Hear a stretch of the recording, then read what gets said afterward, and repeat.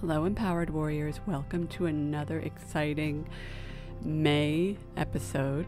Now, don't get mad, but I want to mention or remind you to enter the May contest. And the reason why is because I truly believe that this is a really great opportunity for that person who is meant to win this. So if you are feeling called to enter the contest, please do. Listen, I'm not going to beg you. I'm not going to plead. I'm only inviting you. I'm inviting those of you out there that are listening to this and thinking, oh, I need to do that. But you haven't done it yet. And I know it gets busy. I know how life is. So it is my job to get on here and give you a lot of nudges. And as the month goes on, the nudges might become more like a little bit of an elbow jab. And then by the end of the month, like the last week, it might sound more like your mom is nagging you. But the only reason why I'm doing this is with love, because I want you guys to take advantage of this opportunity.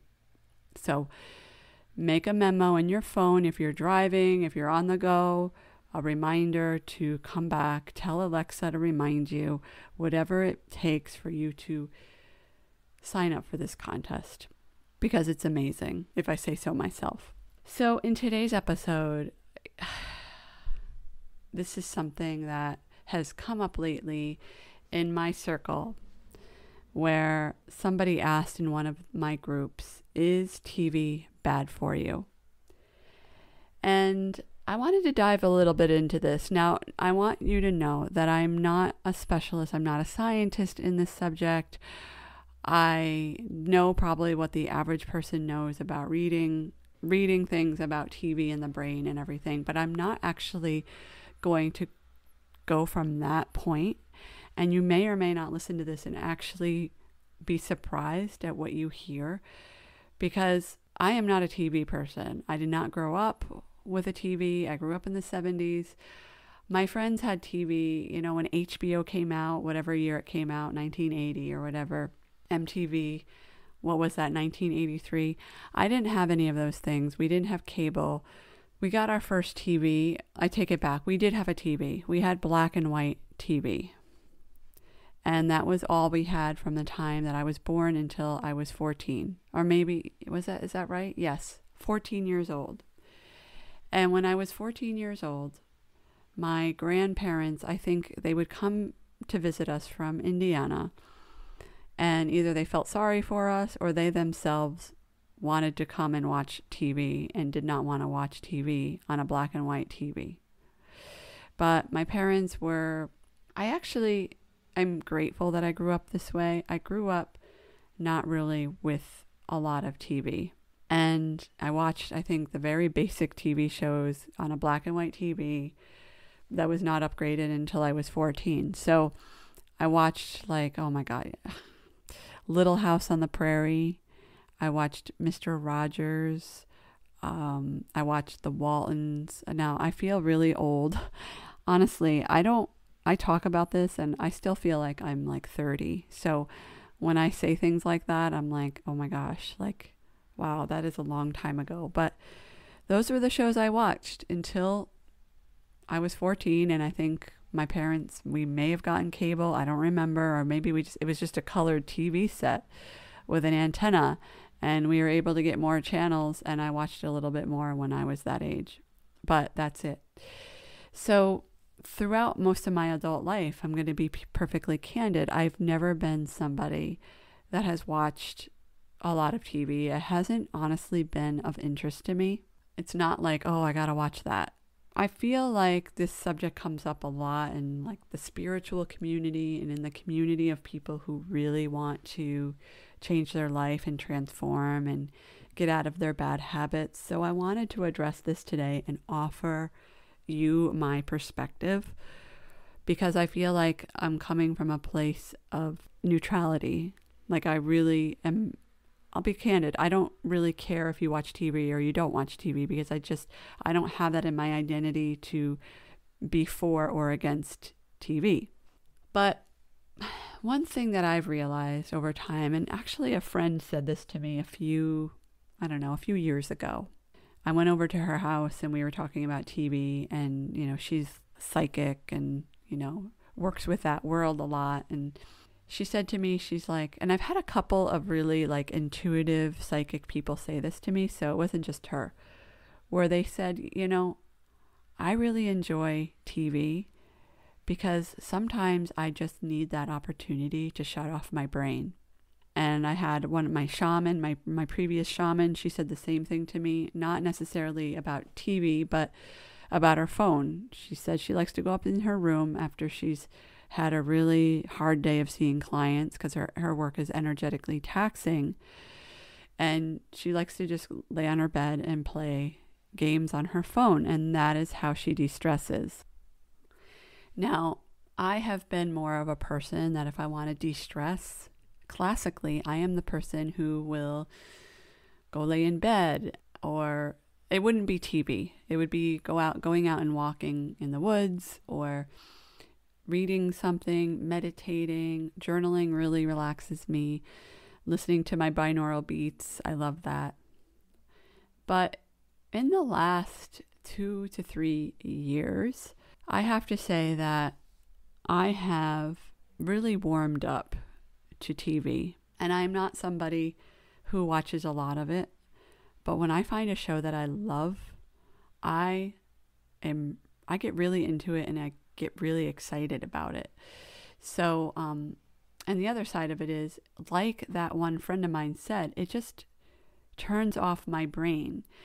And I say this with caution because I feel like some of you might be out there listening saying, well, why would you want to do that with everything, especially with the message that you're putting out there to use your brain to its fullest potential and to be aware of what you're putting in your brain and the habits that you create within your brain. Because as you probably already know, if you've listened to me for a while, you know that pretty much everything that we are in our lives is a result of the habits in our brain, the subconscious habits in our brain. So I won't go into that in detail, but I know I talked about it in a recent episode. I don't remember which one. Getting back to TV. For me, I started to get into the occasional show because, to be perfectly honest, I enjoyed it. It brought me joy, actually, to sit down and watch a TV show. Being aware. Now, I just want to put this side note because I think this is really, really important. And it's something that's often forgotten when it comes to vices, is being extremely intentional and aware of what you want to get out of it. Do you want to get like just a break? Just give your body and your mind a break for an hour or so. Then that's great. When it becomes problematic, just like anything, just like any addiction, right? And I'm sure you've heard me talk about this before. Even our thoughts are addictive until we deal with them. When it becomes an addiction is when it becomes problematic. So this is just an opportunity to check yourself. When you watch TV, are you doing it because you want to escape? Are you doing it because it gives you joy? It's entertaining. You really like the show. Maybe you laugh. Maybe it just gives your nervous system a little bit of a jolt. Like for me personally, I love thrillers. Like that is my thing. I don't really like super, super gory or violent or overly like visually disturbing things on TV. Like I'm the person, like when they're shooting and killing, I don't like that. I usually look away. But when it's like a mind thriller, like what is one that I watched recently? Okay, I'm just going to name some of the shows that I've been watching, that I've watched recently. And usually I watch about one at a time. And I'm not watching anything right now. So if you're listening out there and you know of a good thriller, please write in and let me know what your favorites are. So I watched The Sinner it's on Netflix, and I think originally it airs on USA. So I'm only up to season 3 because we don't have cable. We don't have any cable packages. We just have Prime and we have Netflix and the Disney Channel. So Bill Pullman in that is excellent, and it's got just a really good storyline and really interesting storyline, and it really goes into the skeletons in his closet as well. So, and I love Bill Pullman. So The Sinner, Imposters. I watched Imposters recently. That was really good. Schitt's Creek. And let me just tell you, my mom told me about Schitt's Creek. I don't think I would have been drawn to watch Schitt's Creek on my own. But I was talking on the phone with my mom, and I tell you, my mom has told me about a couple of shows that I've loved.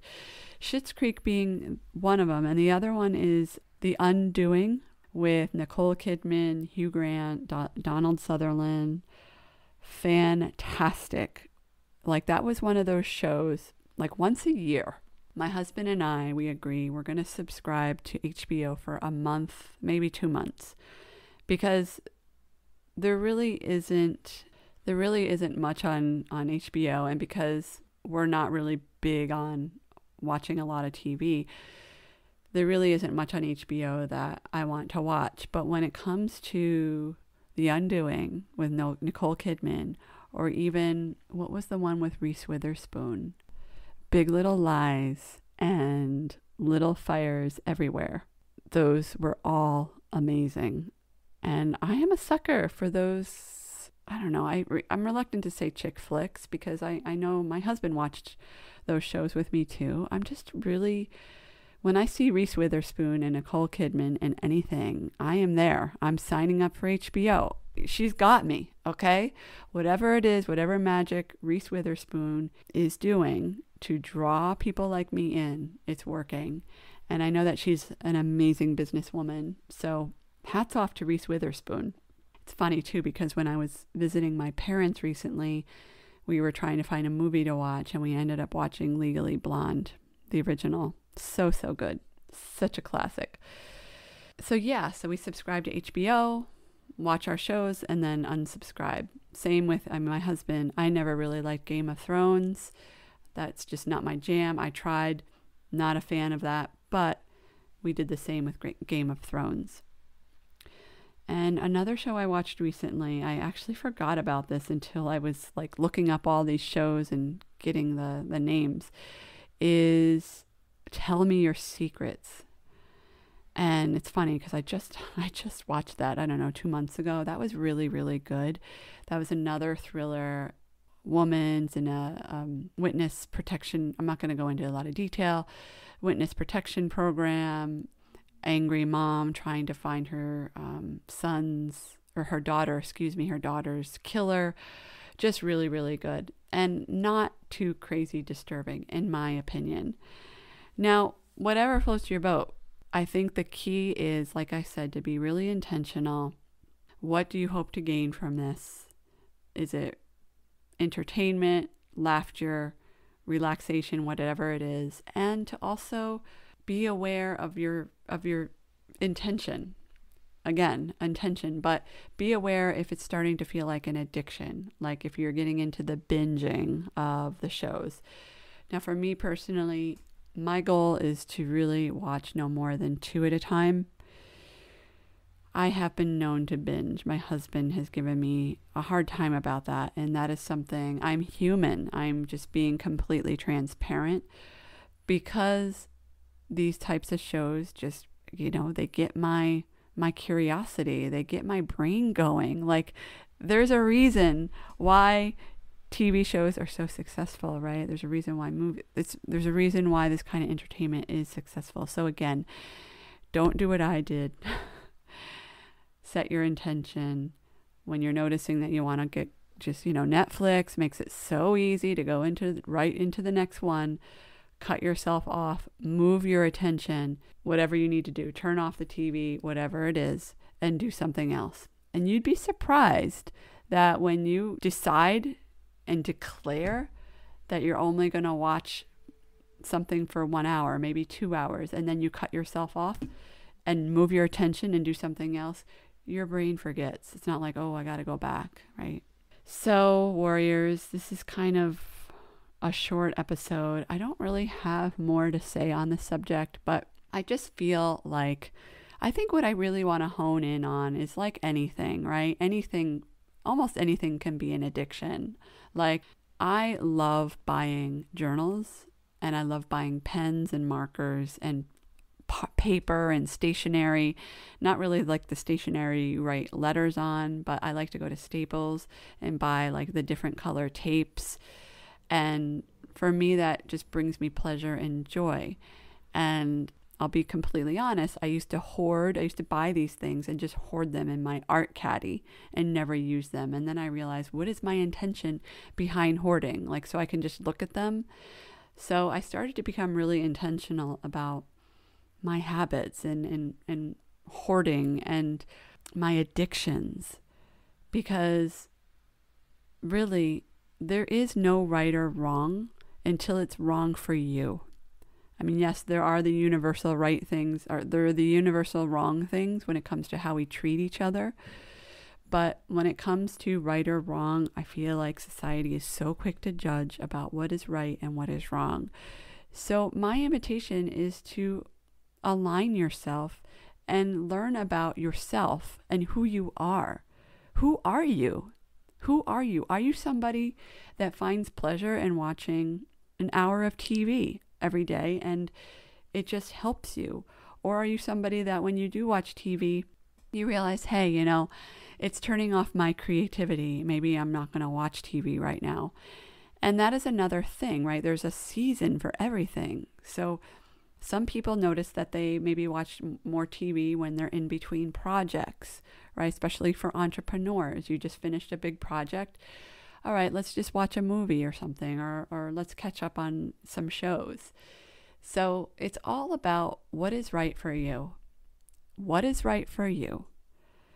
And my invitation to you is, if it's TV or if it's drinking a margarita or buying art supplies at Staples, what brings you joy? What gives you pleasure? What helps you relax? What entertains you? What fills your cup? And also setting an intention for what is causing you to want to do these things, and getting really, really crystal clear with that intention. And if you do that, then you're never going to feel bad again for your behaviors. And here's another thing about habits. If you make a mistake, so I just admitted to you that occasionally I binge on I'll watch 3 episodes of a show if I'm really enjoying it. And then I notice, I don't feel so good after sitting on the couch for 3 hours having this large screen in my eyes. And I notice, I feel that in my body, and I know it doesn't feel good. Same with phone addiction. Like, I always know when I'm at my limit with my phone, and I've really drawn really clear boundaries around my phone use and my computer use, because I know what it feels like. It feels icky. It literally has been starting to feel like, I don't want to say a stomach ache, but like how I would feel before I'm going to get nauseous. Like, kind of, I feel it in my sinuses. Like, I feel like I get a headache, or like my head's going to explode. And I know at that point that I've gone way, way too far. So what are your limits? What are your boundaries? What are the parameters that you set within yourself in order for you to have a successful life, in order for you to have a life of joy and pleasure and ease and well-being, in order to have a life of fire, of financial abundance and inner peace and radiance and energy balance? What is it, warriors? And really, only you know the answer to that. Only you know the answer to that. And with that, warriors, I hope that you enjoy the rest of your day, your evening, no matter where you are in the globe. I am so grateful for you. Remember to apply if it's May of 2021 and you're listening. And if it's after May of 2021, I don't think I'm going to be editing this contest out of the episode. So sorry about that, warriors. And until next time, take care. Thank you so much for listening to the Empowered Warrior podcast. It is an honor and a privilege to have you as a listener. If you've enjoyed listening to this podcast and would like to help others pave their pathway to freedom, end their disempowerment and suffering, and become an empowered warrior, please share this podcast with your friends and family. Also, it is my intention to help humanity grow and evolve to their highest potential. So if you really enjoy what you're hearing, please help me spread the word by leaving a review in iTunes. Thank you again, and I am so grateful to be able to serve you in this very exciting way.